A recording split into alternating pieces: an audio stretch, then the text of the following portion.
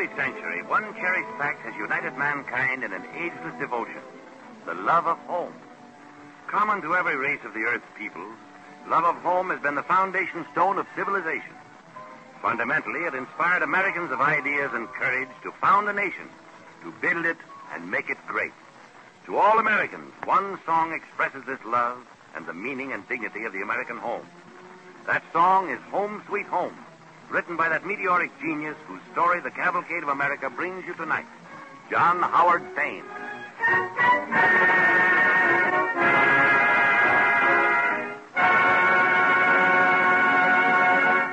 As our overture, Don Voorhees and the DuPont Cavalcade Orchestra play Heaven Can Wait.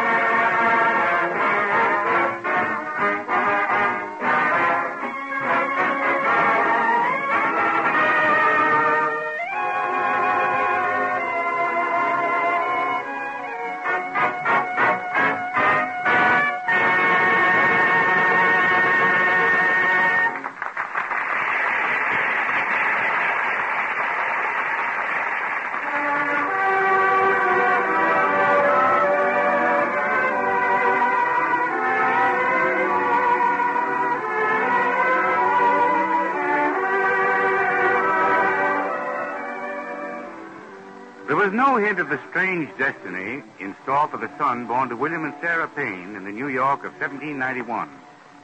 Christened John Howard, the boy received his early education in Boston, steeping his young ambitious mind in theatrical traditions and coming to astonish Back Bay audiences as a sensationally remarkable child actor. Then in 1804, the Payne family returned to New York, and for over a year, young John Howard worked in a counting house and dreamed of literature and the drama. One morning in 1806, in the offices of the New York Evening Post, John Seaman confers with its editor, William Coleman. John, read this review of James Fennell's Hamlet. The Thespian Mirror, eh? We recommend to Mr. Fennell that he by all means sit up in a chair. As he lay upon the floor, he reminded us of the passage, extended long and large, lay floating many a rude and bulkous huge. Also, we enter our critical protest against the black and white leg. There's too much method in this line of madness. Clever to say the least. Who wrote it? What if I told you it was a boy, just past 13? That wasn't written by a boy. You saw him this morning. Where? in my outer office. I sent for him. You know, John, we both ought to know a boy like that. Master Payne, will you come this way, please? Yes, sir. I want to thank you. Come in, my boy. This is my friend John Seaman. How do you do, sir? How are you, my boy? We've been reading your Thespian Mirror. I'd like to reprint that Fennel review. Oh, please don't, sir. You see, my father doesn't like my being interested in the theater. And What does your father do, son? Nothing now. He was a schoolmaster. Oh, I see. Are you really only 14? Well, yes, sir. How do you manage to go to the theater? I save up for gallery seats, sir. You see, I have to help my father, and Mother's ill. But I go to the Park Theater every chance I get. Judging from this article, you go there for a purpose. Well, sir, I want to be an actor and write plays, too. You'll need a proper education, son, if you're going to be a dramatist. I know, sir. Have you thought about college? Yes. Yes, I've thought about it, but... Anyone who can write dramatic criticisms at 14, like a veteran... Coleman, I'm going to help this boy. John, I'm going to send you to Union College. From there on, it's up to you.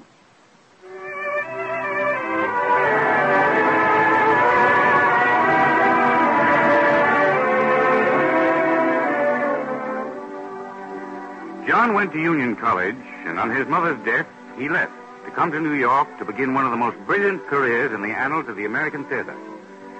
He made his debut February 24th, 1809, on the stage of New York's historic old playhouse, the Park, America's first great theater.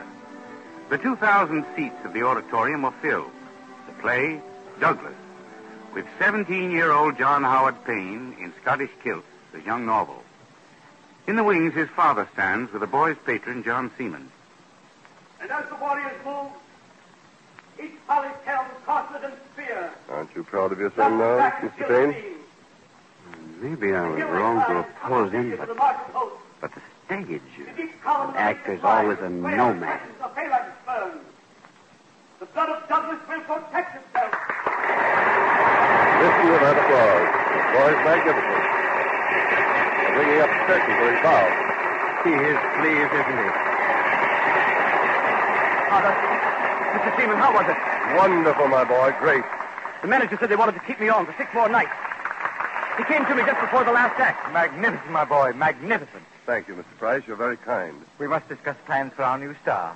Boston must see him, then Providence, Philadelphia, Baltimore. Perfect. When do we start? You'd better start changing that costume so you can come to my supper. Don't leave by the stage door, though. There's a crowd out there all waiting to see you now. I'll hurry. Pardon me, Father. Pardon me, Mr. Seaman. A prodigy, gentlemen. A veritable prodigy. He'll go far, that boy. And after America has seen him, then London and world stardom. Mark my words.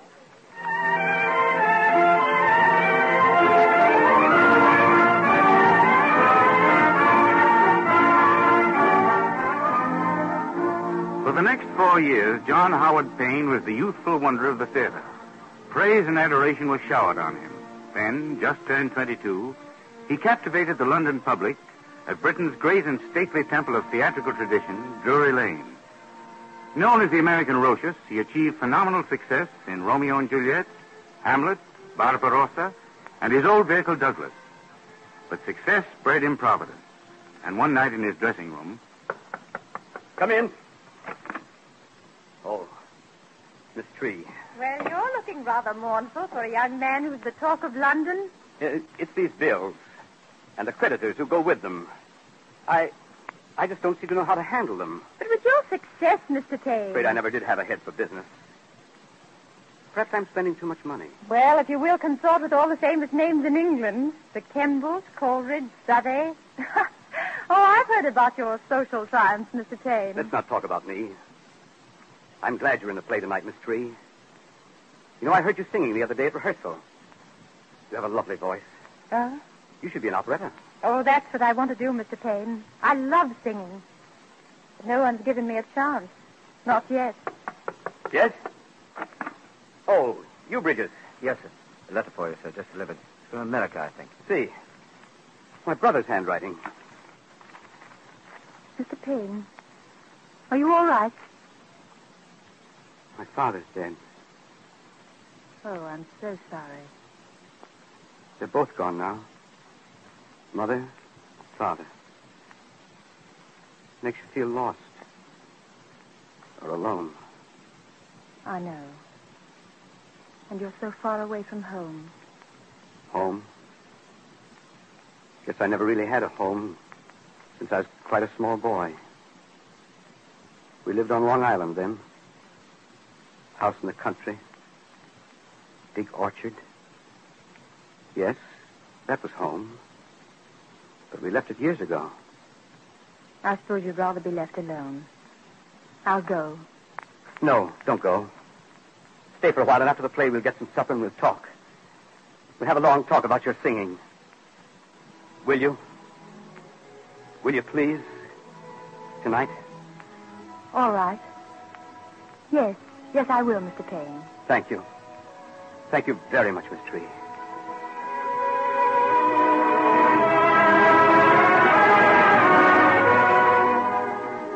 There was the charm and fashion of the Regency in the streets and parks of London that summer.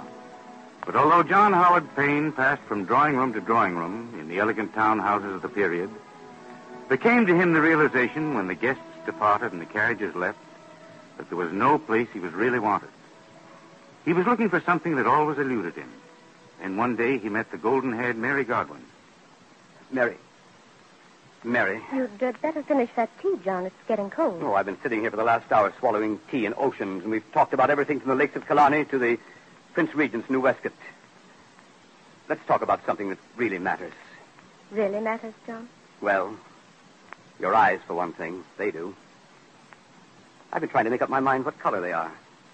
They're dark. Darkness is so uncertain. John, do you think I'm uncertain? I don't know, Mary. There's so much in the world that's uncertain. I'd hate to think you were. Listen, my dear. You know how it is to love one so deeply that every minute you're apart is an intolerable agony? John, listen to Mary, me. can't you see what I mean? John, listen We can to be me. happy together, Mary. All that happiness means, a home, friends. We'd make life wonderful and beautiful. John, dear, listen. Yes? John, I want you to read this. It was written by a very dear friend of mine. I always carry it with me. Written by a friend of yours. Upon my heart, thy accents sweet of peace and pity fell, like dew on flowers half dead. Thy lips did meet mine tremblingly. Thy dark eyes threw their soft persuasion on my brain, charming away its dream of pain. By Percy B. Shelley. You see, John, I'm not uncertain.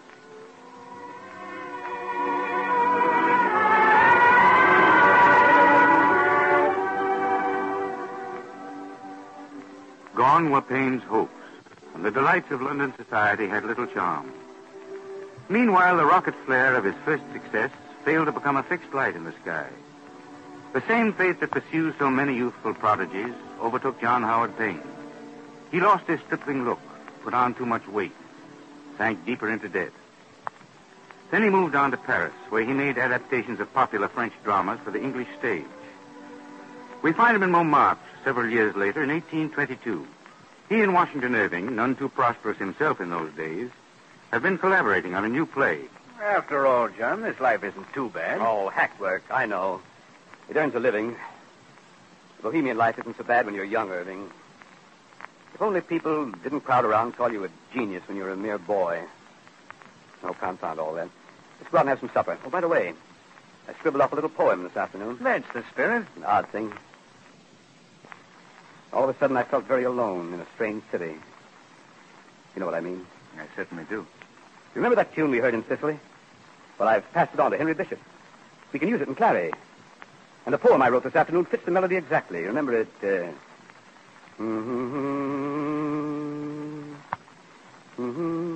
Not the way you hum it. But let's hear the poem. All right. Mid pleasures and palaces, though we may roam, be it ever so humble, there's no place like home.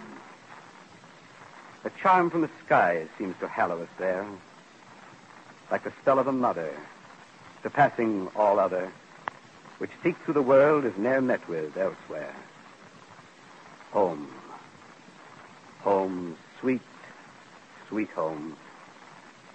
There's no place like home. There's no place like home. I like it, John. I can just hear it now at Covent Garden in Clary. Anne Maria Trees singing it.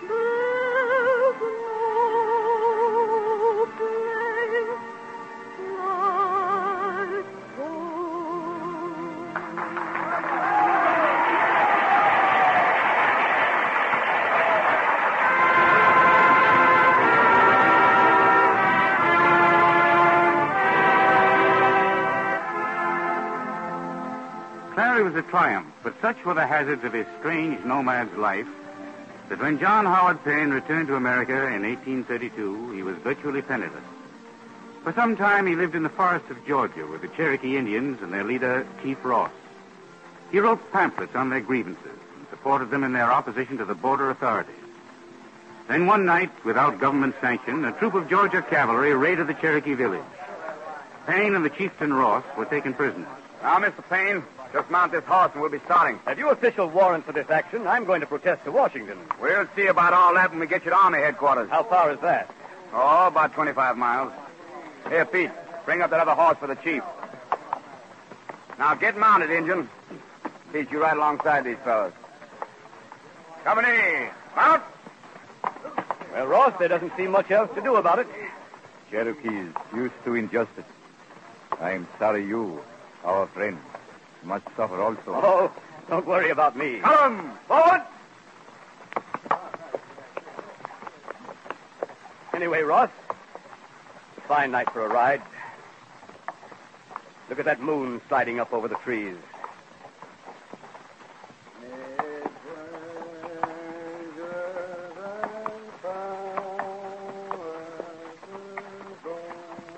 Listen. What's that you're singing, soldier? That's Home Sweet Home.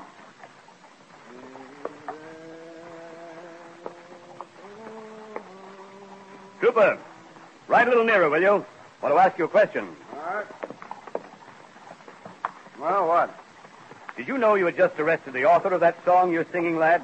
You're the author of Home Sweet Home? Sure you are. And I wrote the Monroe Doctrine. Get up.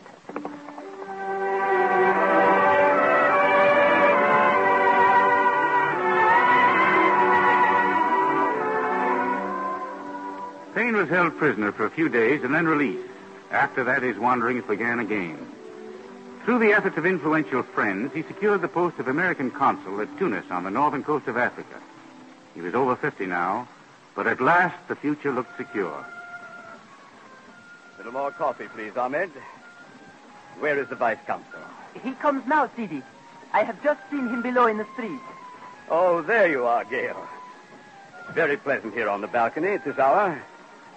Will you have some coffee? No, thank you. Sit down.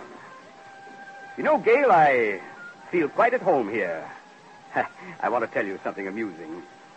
The other day, at an official audience, the Bey ordered one of his musicians... Mr. Payne, I've got bad news. I don't know just how to tell you. Here's a letter from the State Department. A new administration has come in at Washington. Well, yes, of course, my boy. A new consul has been appointed for Tunis, and well, sir, we've been recalled. Recalled? I expect I should have known. At home. Those just aren't words for me to use.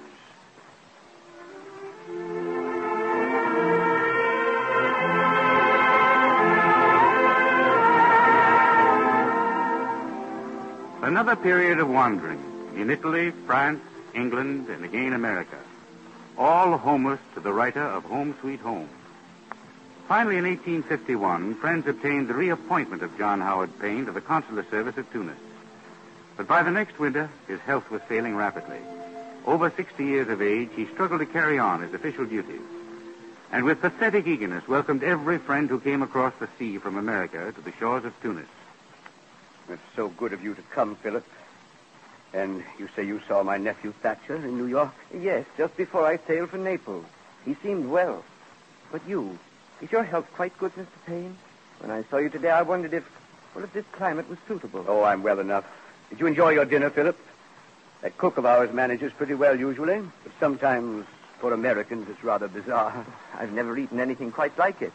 It was awfully good, Mr. Payne. Tell me, though, don't you ever feel, rather lonely here? Not often. His Highness the Bey has been very kind. Why, when I returned here last summer, he himself came to the harbor to welcome me. Salutes were fired. The flags were out. I was pleased, I'll confess. And look, he's presented me with that piano. It was kind of him. Pianos are rare in this part of the world. The great trouble is I've never learned to make much use of one myself. I wish you'd play a bit. You used to play so well, my boy. I haven't kept up with it much, but I'll try.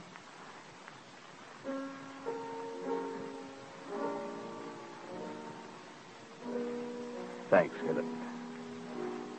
I don't hear music often. Not our music. Sometimes sitting here, I wonder why my life has taken so strange a course. Perhaps the fault lies in me. I don't quite understand. Success seems so easy when a man's young. People wonder a lot about you, Mr. Payne. Yes, I suppose they do. They just can't imagine why you never married or had, sir, a home.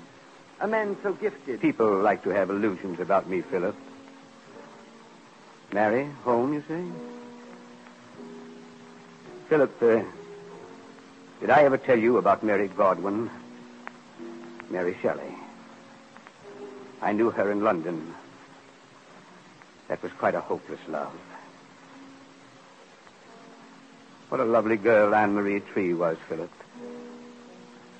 She was the young actress who first sang Home Sweet Home. That was Clary at Covent Garden. She's Mrs. Bradshaw now. If only we could learn to face reality sooner. Take stock of our faults in youth. Life would be a better thing for all of us. Oh, don't stop, Philip. Play something more. There's one song I'd like to play for you, Mr. Payne.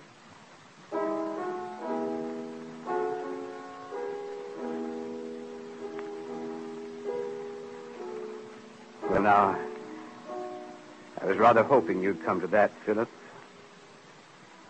Strange, isn't it, hearing that song? An old man here in Africa.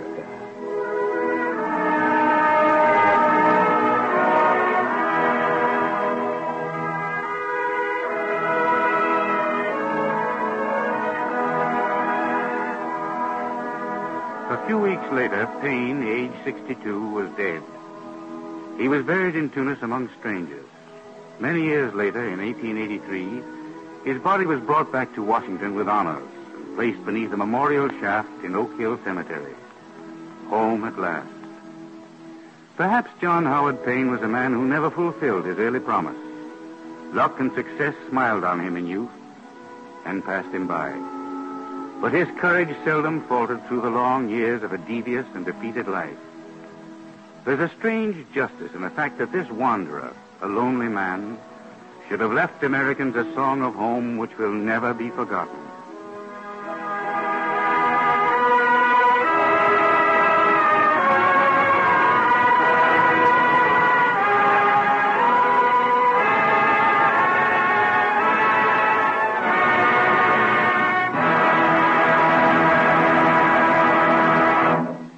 And now here's Basil Rysdale speaking for the DuPont Company and bringing us another story from the wonder world of chemistry.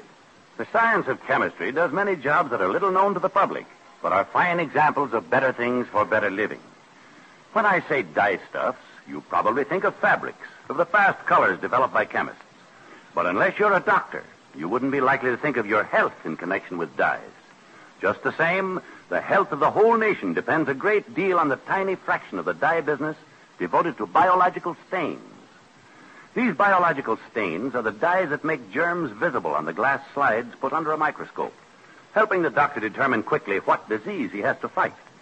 A good example of this is shown by diphtheria, which was almost impossible to detect in its early stages. The 3 or 4 days it used to take to diagnose diphtheria often made the difference between life and death.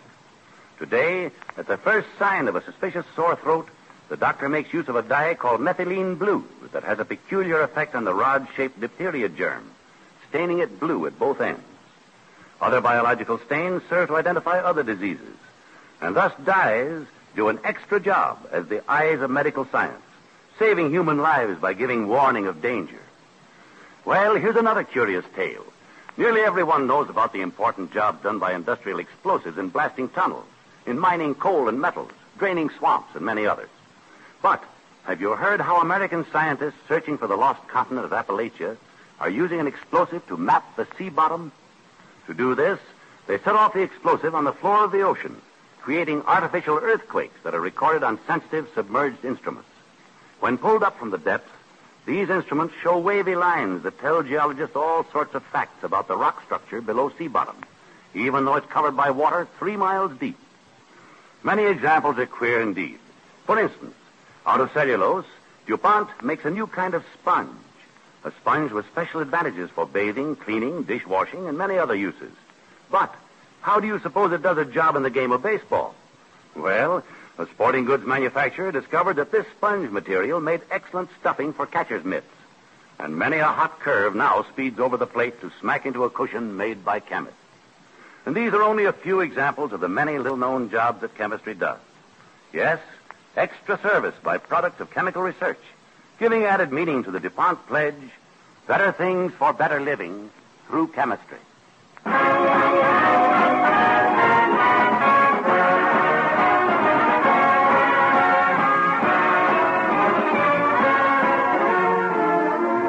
Next week, the Cavalcade of America will present the story of Patrick Henry. And our special guest speaker will be the man who is the historical advisor of the Cavalcade of America, the eminent historian James Treslow Adams. On tonight's program, the part of John Howard Payne was played by Ray Collins. Until next week, then, at this time, this is Thomas Chalmers saying good night and best wishes from DuPont.